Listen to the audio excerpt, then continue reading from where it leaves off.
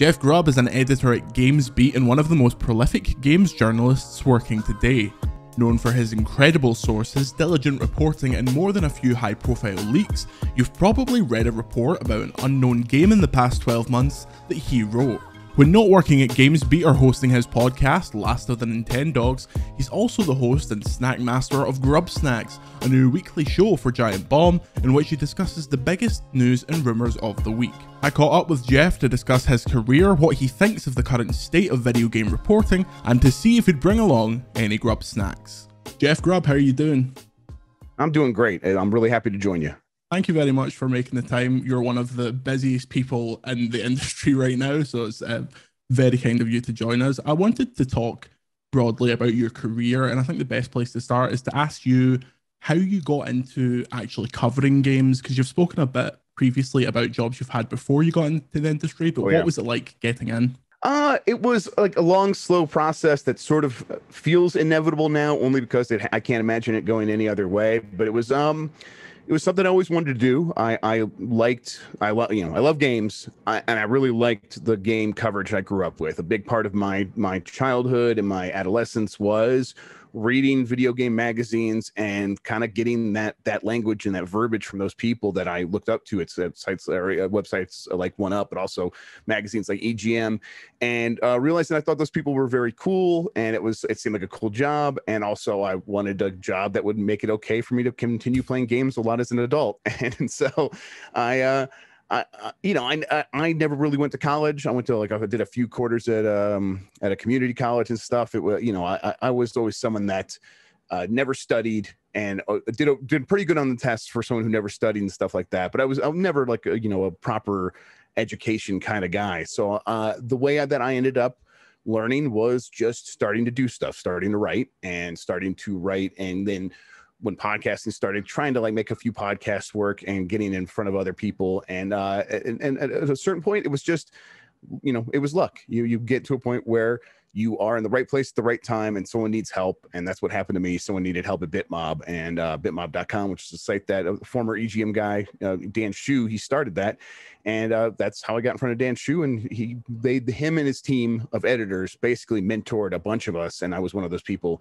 And that was a great way to learn, to actually do the stuff and get immediate feedback from a professional. That's how I learned to do this, and it was just one lucky break after another after that. One thing I've learned is everybody works hard. Everybody is working hard. I really bristle when everyone thinks anyone's lazy or just lucky. No, everyone's working hard. The difference a lot of times is just those lucky breaks, and I got a couple of those. And what kind of era was that? What were the first few games that you were covering when you got into the industry? So I've been doing stuff before this moment, but this moment that sticks out to me of this is how I sort of I choose, or how I define the era for myself, is when I went from BitMob to actually starting to get paid for the job, because BitMob was a volunteer thing, and I was getting paid in that mentorship basically. When I went to GamesBeat and VentureBeat, it was because Mass Effect 3 had just come out, I think. And there was some issue with the face import from one of the games. It might have, because this was it must have been 2011 or something like that, 2012, in that time frame where, and I remember hey, this is broken. I'm talking to a bunch of people, it's broken. Dan Shu, do you want me to come? Because he had moved to VentureBeat. I'm like, do you want me to come do this story freelance? He's like, okay. And he's like, he got me in the pay system, and that kind of made it easier to continue to do stuff going forward from that point. So kind of just, the door is closing in front of you, and you just sort of nudge the foot in as it's closing and say, well, hey, can I come in there with you? And sometimes you have to do that. I'm not very good at that, but in that key situation, I took that moment, I did that. But yeah, it was right around that Mass Effect 3 launch was when I kind of got in this professionally. Before, at that time, and for a long time after that, I was doing I was still doing delivery and stuff at Jimmy John's and things like that. Those are the kinds of jobs I was doing. In the kind of subsequent few years between you joining GamesBeat and how it is now, what was that process like of developing your voice and what the voice of the site ended up being? I think for those early days, it was a lot of just let's learn to write correctly. Learn actually let's get some basic rules here so that your writing is acceptable. and then you could start developing some other stuff, and working, Shu, and Bit Mob, Demian Lin, and a few other guys, Jason Wilson, who's still editor at GamesBeat right now. These guys are people who've worked in print and newspaper and stuff, and so they wanted stuff to meet a certain threshold, and when you didn't learn a lesson the first couple times, they get pretty frustrated, but they kept at it and they still gave you a chance, and so a lot of it was just learning those basics, and then after some time, they also but they even then, though, they were given like you free reign to define your own voice and try to say, hey, make it fun for you. We are writing about games, let's try to make it fun. Like you have some responsibilities here, we have our code of ethics, we have all these things that we need to meet a certain threshold of, but then after that, you do need to bring personality into it. And so for a long time, and whenever I would do that, they would give great feedback, be like, this is great, do more of this. This is really fun. This kicker on the story is really funny. A good little stinger there at the end. People are going to appreciate that. And so that was very encouraging, and it helped kind of, after doing this for years and years, get a voice that I think people started to respond to, where once, I did start getting notoriety. It's like, well, there's something there, like there's substance. It wasn't just like, oh, he's got some scoops. There's some scoops, but there's some personality there, and people really respond to that. And you talk about how you were influenced and mentored by people like Dan Shu. Do you think that has influenced you now when newer writers come to you to give that kind of feedback? Because I feel like those roles are somewhat disappearing in the space of people that are willing to take someone new under their wing and tell them how to do it, because it is so cutthroat and the amount of actual employment opportunities are disappearing daily. So how do you think that's influenced you now? Yeah, there's a couple things there where it is a little bit different. When they were doing it, they were coming out of a world where there was a lot of money in writing about games. It sounds like a weird thing to say these days, but back then it was like, they had huge budgets for just for their cover art on EGM. I remember I talked to John Davison, who's over at IGN now, and he would tell me, he's like, yeah, that we used to have, $10,000 up to $100,000 to spend on this stuff. I'm like, wow, okay.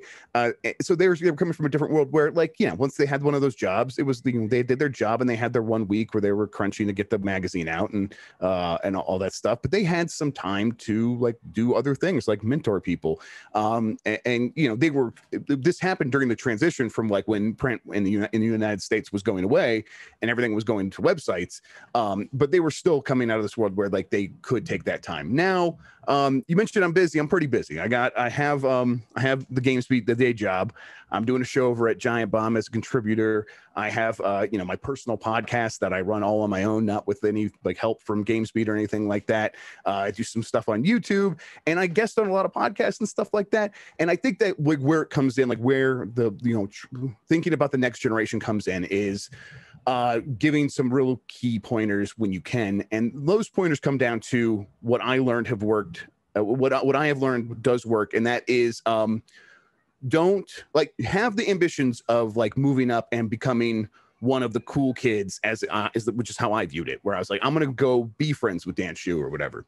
And that's not really how it works. Even when I was in that situation, they have their group, they have their clique.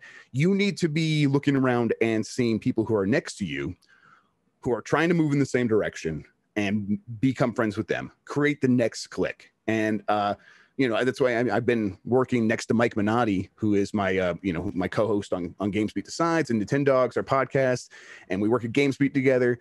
But we got started on the One Up blogs. We were just friends there and have grown side by side this entire time, and that has made it a lot easier. So make the next click, and then when one of you gets to a point where you did move forward, reach back and bring your click forward, bring your friends forward, because and if someone's probably going to do the same for you. So that's what I found out has worked for me. You're going to end up working with almost everybody eventually in one way or the other, whether they go to PR and you work with them over email that way, setting up some story or something like that, or you change jobs and now you're working with them. It's just a super small world. And so it does help to have a short-term memory about being slighted. And it does help to try to slight as few people as possible. And then to have good humor about stuff and just let things go. It's not worth festering over most things. And then, I say this and people are like, they're like, what is it like there? Well, what is gaming like? It's like, no, it's not that big a deal. It's just, there's occasional pettiness and you got to let it go. I mean, there's always there's a couple Twitter accounts like Game Journos Beeves, and these things were much more popular before 2014 and before there was an onslaught from Gamergate or whatever, and we've become a lot more chill since then. But before that, it was we were kind of at each other's throats all the time, and that stuff has calmed down, and for the most part most people recognize that collaboration is way more important than competition. We're not really competing. No one's really competing. We're not even competing with YouTubers. You can collaborate with them as well. It is, it's a Reagan thing, and I don't think it works in the context that he meant it. But in this context, a rising tide does lift all boats.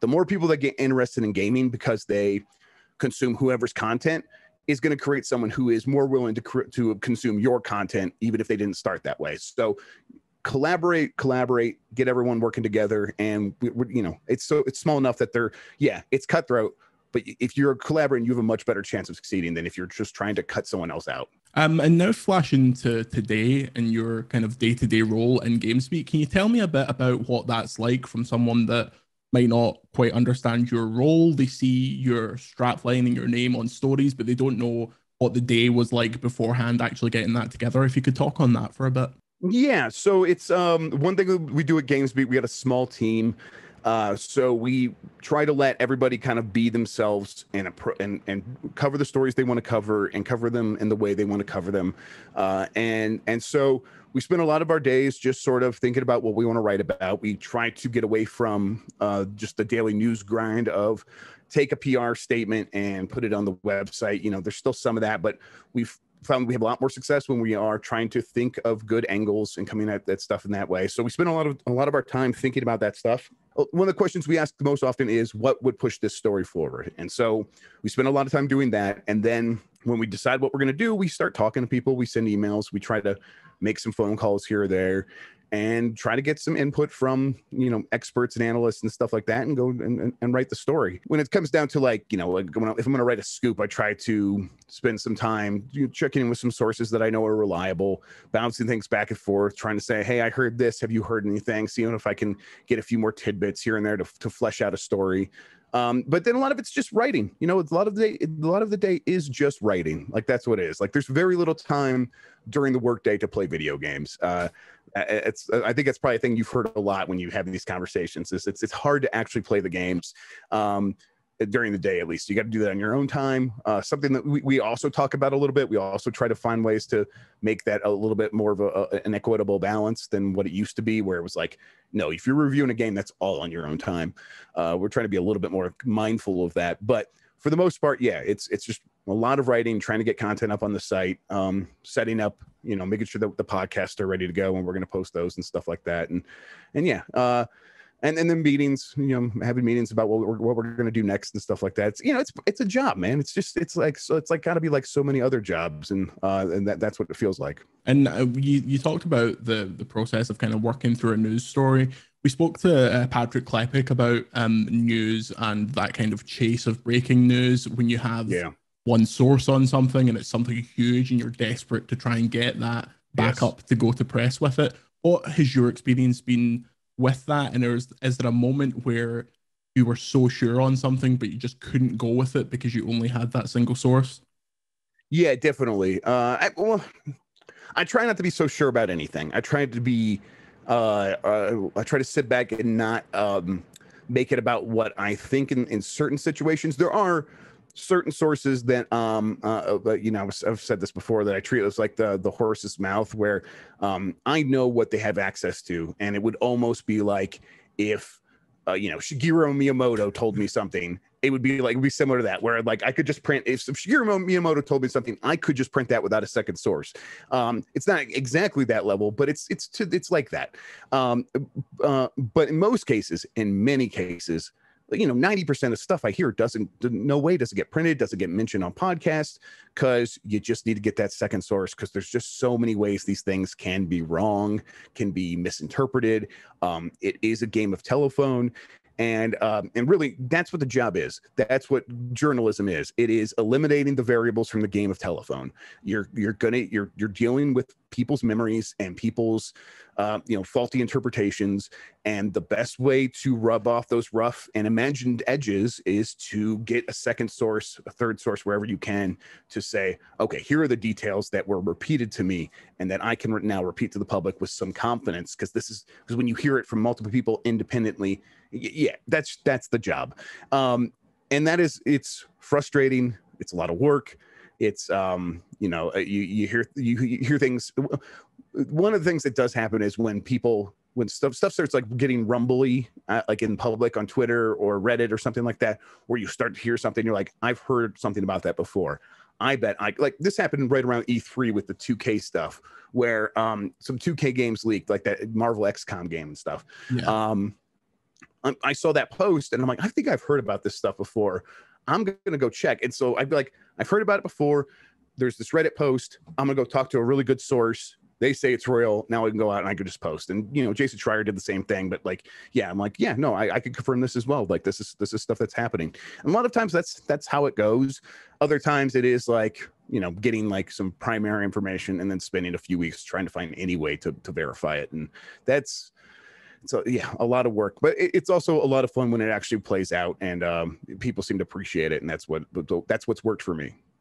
Do you think that there is an absence in the industry of that kind of journalistic rigor, especially when things are so based on leak subreddits? I see a lot of sites proclaiming to be news when they are just posting unsubstantiated claims as opposed to reporting it as a report, like when the Call of Duty stuff all leaked and VGC was hit with a DMCA, despite the fact they were just reporting on the fact that it had leaked it on Reddit, which they were totally clear to do. Do you think that people like yourself, like Jason Schreier, like Andy Robinson, are kind of unique in the sense that you go through those elements of journalism before going to print? Unique might be a bit strong. It's just there is a thirst out there among the public for someone to aggregate all of the rumors. And so a lot of it is just people responding to the market. And I understand that. And I always try to be mindful of algorithms and responding to just the most base desires of people. But, it's like at a certain point, like we do on the podcast, we have conversations where we talk about some of these rumors more freely and stuff like that. So I'm part of it as well. But when it comes to the reporting and actually trying to rigorously determine the truth, that stuff is time consuming and therefore expensive and therefore pretty rare. And also, if you don't have good sources, like it's hard to build sources. Like there's a reason like people don't really try to compete too much with Jason Schreier on the kinds of stories he does, because he's the one that has all the sources, and it would take so long to try to do that. And then all you're going to be doing is telling the exact same story he's going to be telling. So you might as well just try. That's what I did. I tried to find a different way of using my sources to like build an audience, and it's worked for me, but that's difficult to do. Like the sources is the hardest part of this.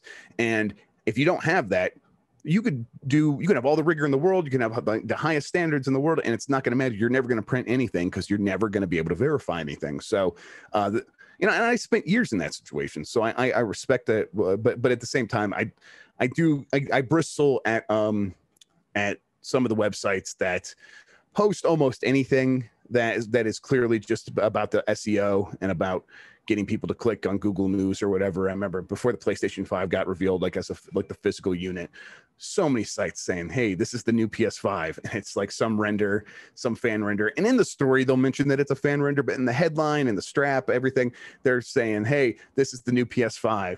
And it gets on Google News and does really well. And it's like that. Oh, they just lied. They're just lying. And that's how they're doing this here. And it's like, that frustrates me quite a bit. But also there's not much I can do about it. And most of the audience, most of the people who are keened in to what I'm writing about that, knows the name Jeff Grubb at this point, they kind of do understand when a site is lying and when a site's trying to actually report something. And so I'll just keep writing for that audience and doing my best. And have you ever faced any kind of backlash from publishers or developers based on what you've reported, whether that be leaks or anything of that nature?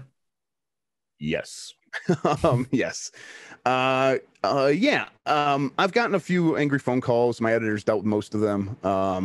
Conversations like, hey, just, maybe the thing is that, we always try to give companies a chance to respond. I'm not, a couple times I might have done that on short notice, and that's been unfair of me, like a couple times.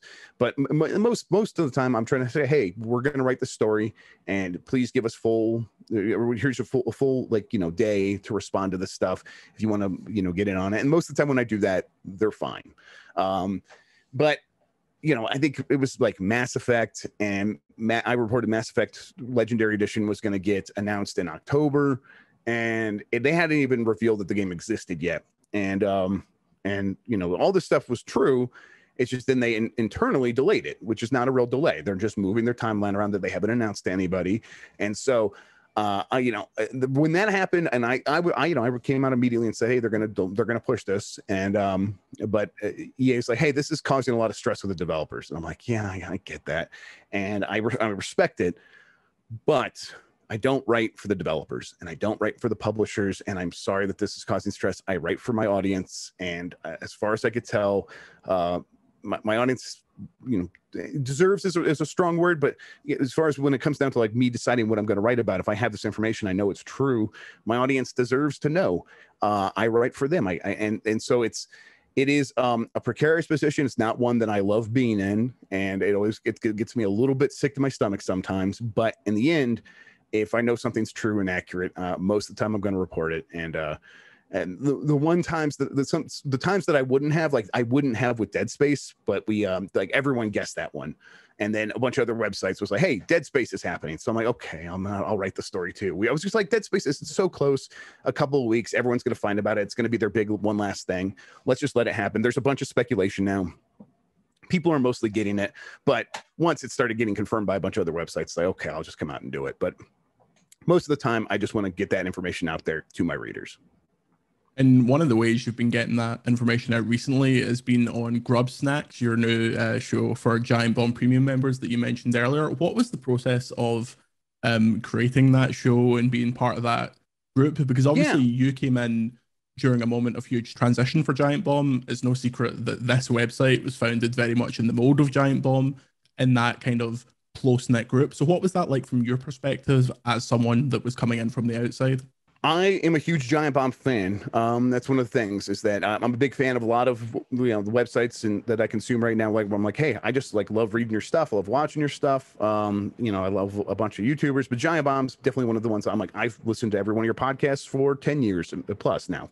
And so when they had a bunch of guys leaves, basically, but like, so many of the core members left, and I was like, oh man, what's going on with Giant Bomb? And then like a day later, Jeff Bakalar, who got kind of was at CNET, and then he moved in the position of being like, once they got acquired by Red Ventures, he moved into a position of like strategy for all of their gaming content. And he reached out and he's like, hey, you want to like talk? I'm like, yeah, sure. And he's like, and we talked. And he's like, maybe we can have you on. Like, you're one of the first names on the list. I'm like, wow, that's really flattering. That means a lot. I was very skeptical though at the beginning, because I'm like, I know what Giant Bomb is. It's a bunch of people who are close knit, like you described, working together and creating content together, and that camaraderie and so the rapport they have is a huge reason why that stuff works. And so, while I would love to have a show on Giant Bomb, is that going to make sense? And this is what I was thinking. And like, of course, when Jeff Bakalar was telling me, I'm like, yeah, I'll definitely do it. I'll definitely do it, because I'm not going to say no. But like internally, I had this skepticism. But Jeff Bakalar made a good pitch where he's just like, we're going to try a bunch of stuff. We're going to bring our friends in. There's still going to be this Giant Bomb core content. Look, you're going to be a contributor. We're going to have people come and contribute and bring a little bit more different flavors to what we're doing. And I'm like, you know what? I think as long as like people can still come and listen to the Bombcast every week, there's a space for this stuff. And we started at the show, and I was the first like contributor show to debut as part of this like new idea of what Giant Bomb was. And the response was it was almost universally positive. People were so nice. People have been very kind. They come and they watch the show. They give me questions. They watch live. We interact, and people have just been so nice. I was kind of like blown away, and I'm like, okay, this audience is very receptive. They want to see new stuff. They want to take chances. They're willing to give me a chance. That means like so much to me. And it's been great. It's been great so far. I really love doing GrubbSnax. As someone that's part of the community and like you has listened to the podcast since they were in that basement over 10 years ago. It was a really exciting time in terms of the new content, and certainly from my perspective, you fit in straight away. Like that episode of the Bombcast that you were on, it felt like you had been on that podcast for 5 years at that point. So I think, well, that's the thing with like I've listened to episodes where they have guests on, and I'm someone who when I listen to podcasts, I like the core crew. I don't like guests very often, but there's a few people who've like fit in really well because and you could tell because they listen to a lot of episodes, and so or they're a regular listener or like a regular consumer of Giant Bomb content, and so they get in and they immediately like they understand the end jokes, they understand when they're supposed to step in and stuff. And I was trying to like have that vibe about it, and again, I got a lot of good response about that as well. And it's like, yeah, well, they've asked me to be back on the Bombcast a couple times, and it's just like scheduling conflicts. I'm like, I need to find time to like clear that zone in case they ever ask me on again, because I would love to be on the Bombcast again, but it's like 3 hours in the middle of a Tuesday, and I'm like, I'm not used to like needing that much time on a Tuesday. But I loved being on that Bombcast, and it was they're nice, they know a lot about games, they are willing to have whatever conversation, and all that stuff is just such a good environment to like just go in there and shoot the shit, and I really enjoy it. What really drew me to you originally was your ability to just have someone give you a publisher and a general name of a game, and for you to be able to just like go into the back of your mind and be like, this is what's happening with this is what. How do you build up that level of knowledge? Yeah. Because among this website, I get made fun of for having played every video game released in the past 10 years and can just relay their release dates. But how do you do that with things that don't even exist yet? So it's a thing that I think, not to like toot my own horn, that it naturally fits with the way I think about things, where I am, the first part is like, you can be an expert on anything if you read about it for an hour a day for 10 years or something like that. Or maybe it's 2 years. It's like 2 years. If you read about something for an hour a day for 2 years straight, you'll be an expert on it. And that's like, I didn't say that. There was probably some Malcolm Gladwell BS, but whatever. I tend to think that's probably pretty accurate. I've consumed gaming related content nonstop my entire life, and so I have all this like experience, like this secondhand experience to draw on, and a lot of that comes down to just like reading and listening to people who are smarter than me. Gerstmann's a great example. Jeff Gerstmann over at Giant Bomb, he thinks about games in a really sharp way, and he has good ideas. And if you like let yourself like think about his ideas and then like build off of them, you like, that's like a really good starting place, is to like let other people inspire you, and then you start thinking about like what that could mean for these different companies. And a lot of it also comes down to listening to investor calls and reading quarterly earnings reports and stuff like that, and understanding, like listening to CEOs when they talk, and then listening to analysts and like the actual investors, and saying like what they're interested in right now, and understanding how those desires inform the desires of the executives at these companies, and just trying to like build a link. And also it comes down to like having wider interest. I'm very much into economics. I listen to like a million economics podcasts. I've been reading a bunch of economics books, and you piece one of these interests together with the other thing, and you're like, oh, all these things are just sort of working together in the way that every business works. And when you kind of piece all those things together over time, it becomes easier. A lot of it also just comes down to good sources and understanding like what these companies are trying to do right now. But yeah, it's just kind of being in a position where all of the stuff that I'm into is just working together in a way to enable me to talk about these things and at length. And so I had an idea I could do that. I didn't realize that like, oh, people are going to be like giving me questions about all kinds of stuff, and I'm going to be able to speak at length about that. And I guess I didn't even realize I could do that until I started doing GrubbSnax. But yeah, it's been fascinating. It's been fun, and I'm like, okay, I'm glad I have that skill, because it's serving me very well right now. Now, before I let you go on with the rest of your day, we have a list of things that we've been predicting on our podcast, the Overlode podcast, all year, and we'll call this GrubbSnax to go. You can give me yes or no's. Yeah. You can go more in depth if you want. Does Halo Infinite make it out this year? Yes, I think at this point I'm more confident about that than I have been all of this year.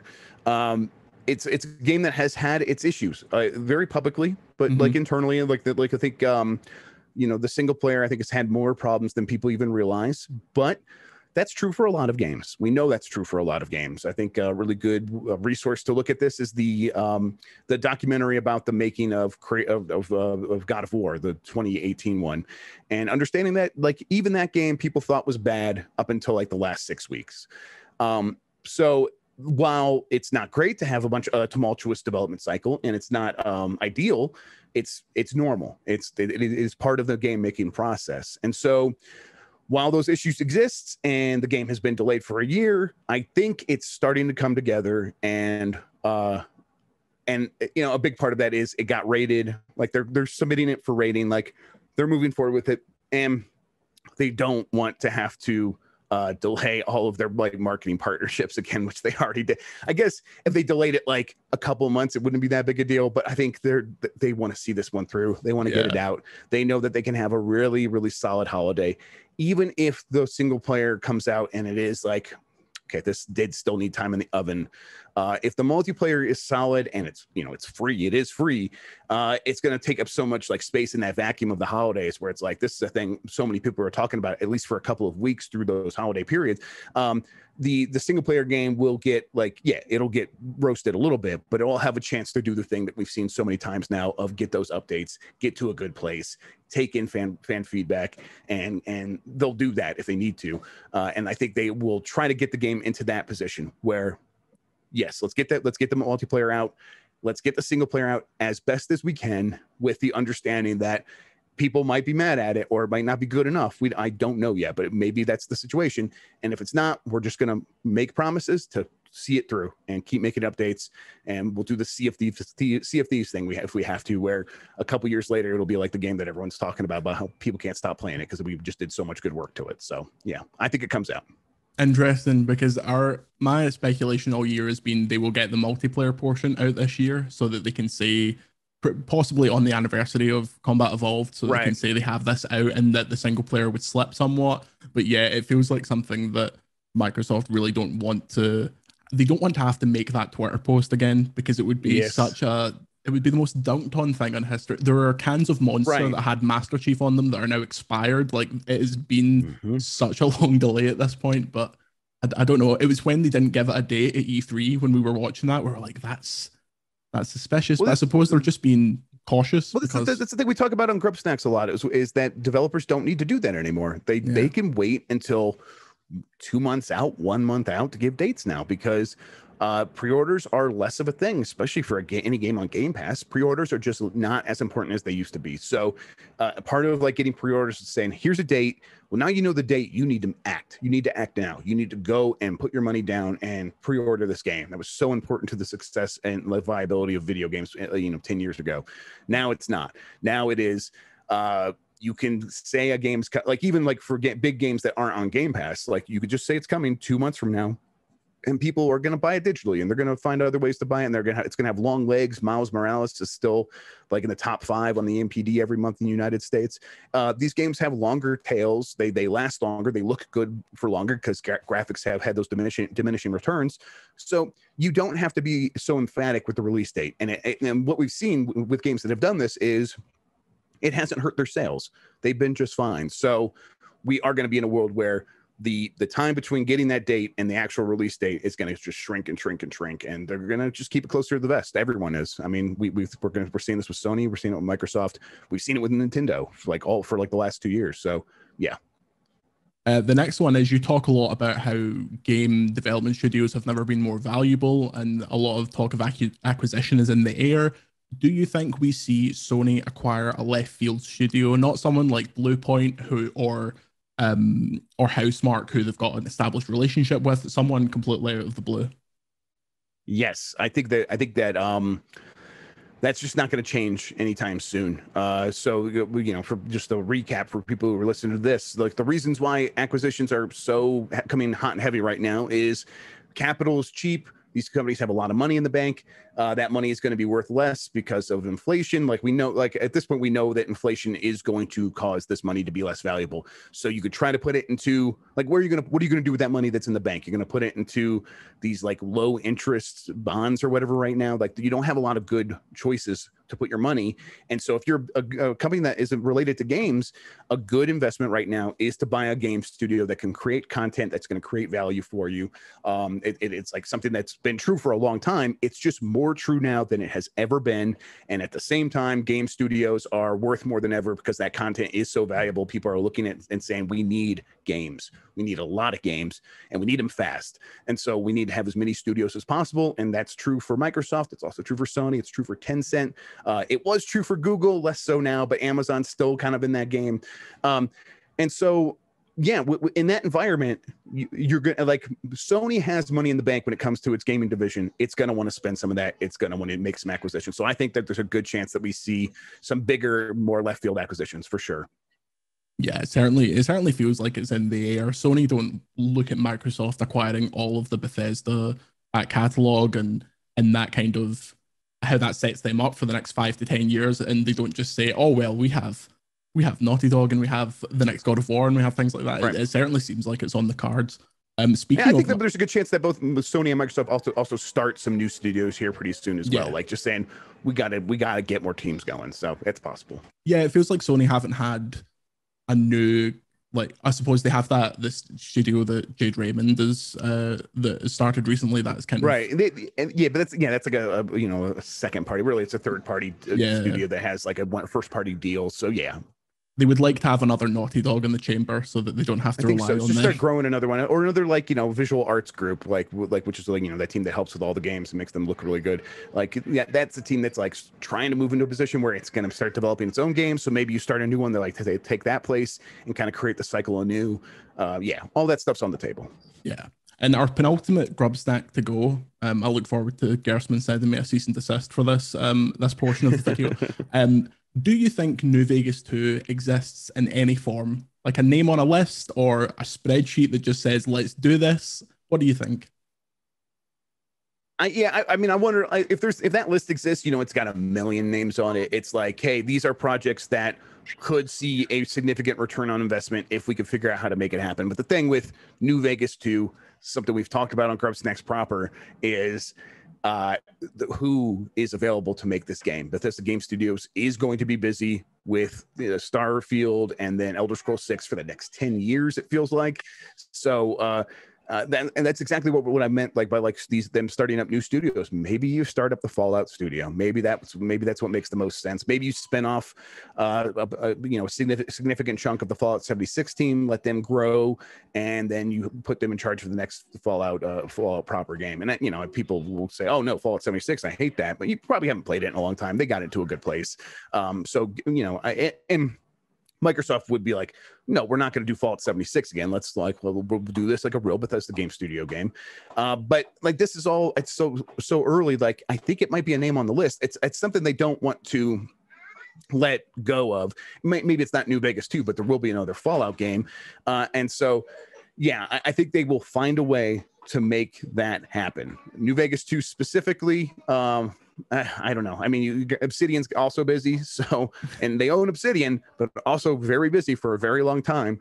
So I just don't. I don't know. I don't think it's anywhere beyond a list. But I do think it's probably on a list somewhere. Yeah, it seems incomprehensible to me that they would acquire Fallout and then wait for BGS to get through Starfield and Elder Scrolls, because that would be like 2030 or 2032 before it came out. Inconceivable. Yes, I agree. Like a new real Fallout game within 5 years seems like something that has to happen. Yeah. To make if Game Pass is really going to be Game Pass, if it's really going to be the Netflix of games, you got to find a way to get some of these things going on a much faster cadence. I know game development takes longer than ever right now. 5 years is going to be the minimum for most of these big games. That means you spend more of that money to make more studios. That's kind of what that means. Definitely. And finally, you stop at a gas station and you have $15. What is the GrubbSnax?